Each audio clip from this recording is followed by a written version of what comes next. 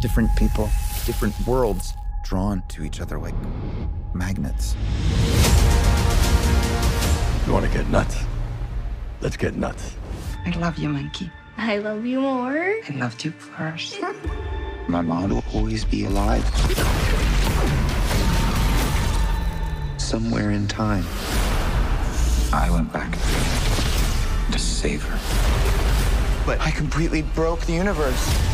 I have to undo what I did. Want some help? Who the hell are you? I'm Batman.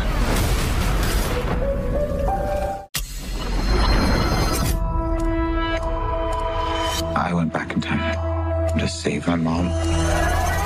And I completely destroyed history. You changed the future. You changed the past. You changed the past. You changed the past. What did you do? My mom. She's the best and kindest person in the world. You have to tell her that. Moms like to hear this kind of things. Welcome back, everyone. It's Charlie. They just dropped a bunch of new Flash trailers, so we'll break it all down. There's a whole bunch of new footage and Easter eggs. If you're brand new to the channel, be sure to subscribe to get all the videos.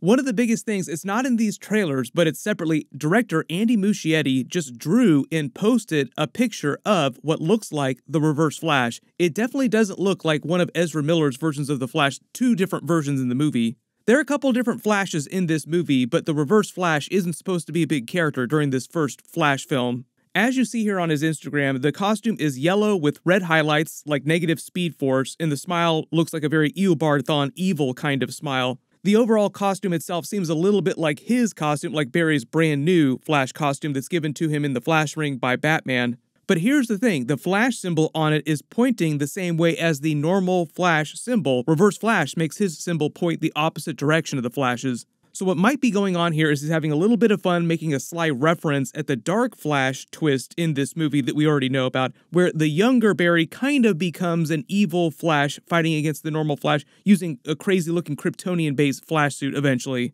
For most of the movie, he wears a homemade version of the Flash suit that they sort of cobbled together, like they dumpster dive together using one of Batman's old armor suits. That's why it looks so weird. Like there's even more footage that they posted on their Twitter account. But during most of the movie, he's wearing a yellow jacket. Reverse Flash's color is yellow. So I think what they're doing in this movie is that instead of just directly going to Reverse Flash, they're holding off on that character for a while. He might still be part of Flash's backstory and the death of his mother, because he's so important to the Flashpoint of it all, like the whole reason why Barry goes back in the future in the first place to try and save his mother. But it seems like what they're doing is they're just using some Easter eggs for Reverse Flash and combining that with this Dark Flash twist, where really it's the younger Barry who's like 10 years younger than the present-day Barry, who doesn't fully learn the lesson, like, no, you're not supposed to change time, even though you have the ability to try and change time, just because it leads to even worse things, like, it will only make things worse. What did I do this time?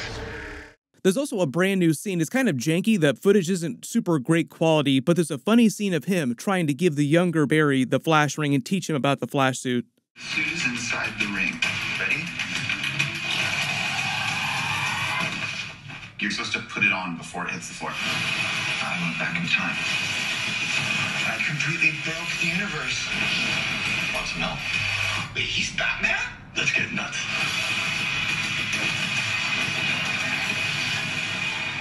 Barry, what are you doing? Our kids are going to want to see this.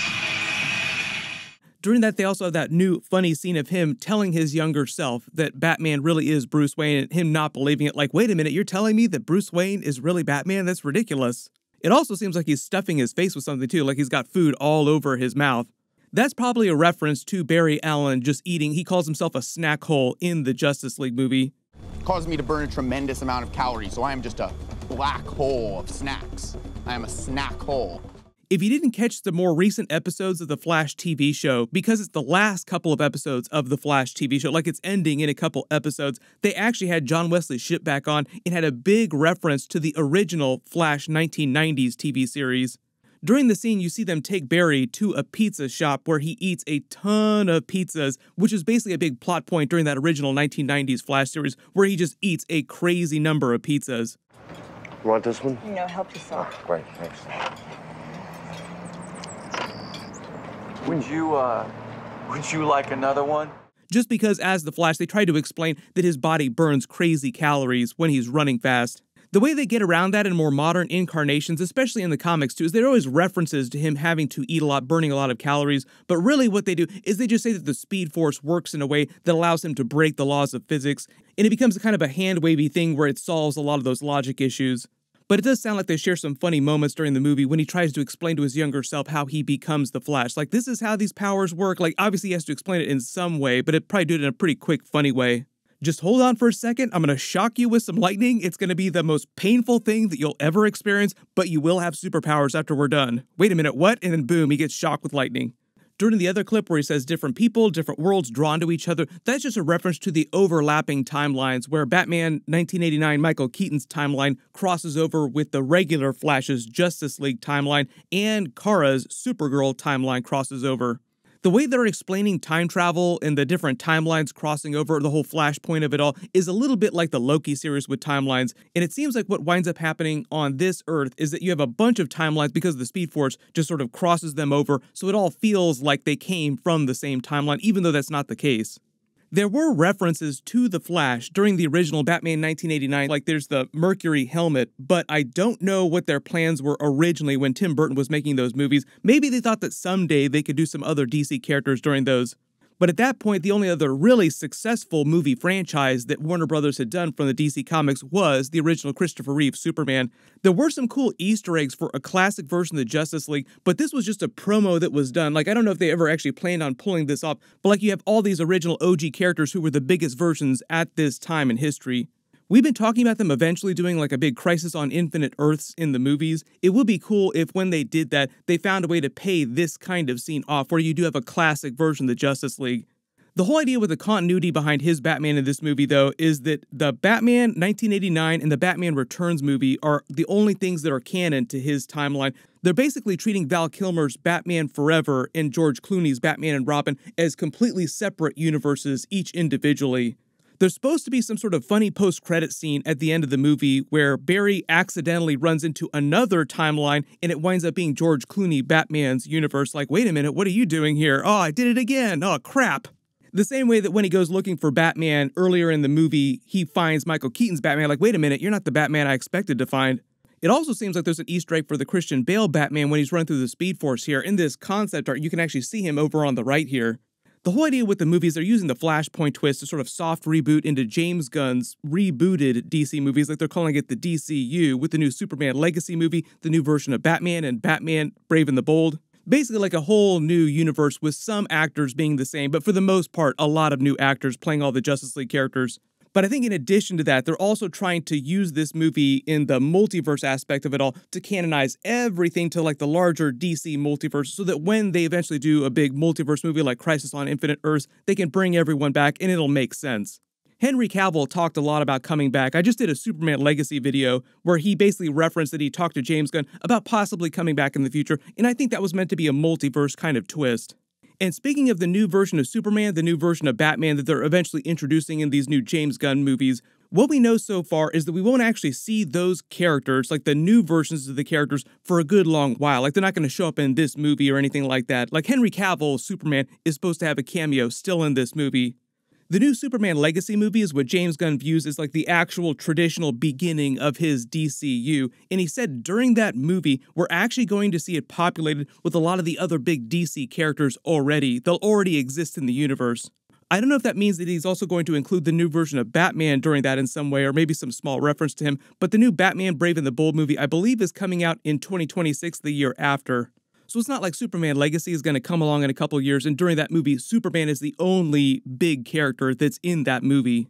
The other brand new footage they released is with Kiersey Clemons' Iris West, and we haven't seen footage of her in the trailers before, but this is the clip of her coming to see him. Can we talk?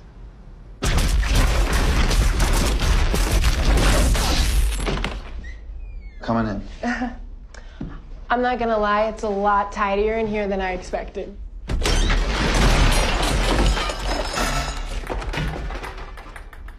Can I offer you a drink? Sure. Zoom in and enhance, you may have also spotted a Pennywise Easter egg in the background here in Barry's apartment. That's because Andy Muschietti also directed the It movies. He's also working on the It prequel, Welcome to Derry. The other Easter egg that he included was a Guillermo del Toro Pacific Rim Easter egg, because on one of his first movies, Guillermo del Toro became an executive producer and helped him make it. So in addition to all the regular DC Easter eggs for other DC movies, there's a lot of Easter eggs for Andy Muschietti's just real life in general. He's also wearing the same outfit when he talks to the Ben Affleck Batman about the whole Flashpoint of it all. And the other interesting thing, too, is that when he's telling Batman about the whole concept of Flashpoint, like, I think I can travel back in time and change history. I think I can bring my mother back. I think I can bring your parents back, too. When they're having that scene, Batman is standing with a marquee behind him, a theater marquee. So it's another reference to Crime Alley, the death of his parents, Thomas and Martha Wayne. Andy Muschietti did say that there would be a Flash sequel like The Flash 2, just depending on what the box office is like, and it seems like people think the movie's going to do pretty well. But James Gunn didn't say anything about what's going to happen to Ezra Miller, like will they recast? Honestly, I'd be totally fine if they just recast the character, if they want to keep using this version of The Flash. Let me know in the comments, what do you want them to do with the future of the Flash character in this brand new James Gunn rebooted DC universe? There are a couple big giveaways that are still going on in my Marvel videos right now, so I'll name winners in the next couple of days. There was just a huge announcement about the casting and the actors that are going to be in Superman Legacy. Click here to learn about that, and click here for my brand new Venom 3 video. Thank you so much for watching. Everyone stay safe, and I'll see you guys in the next one.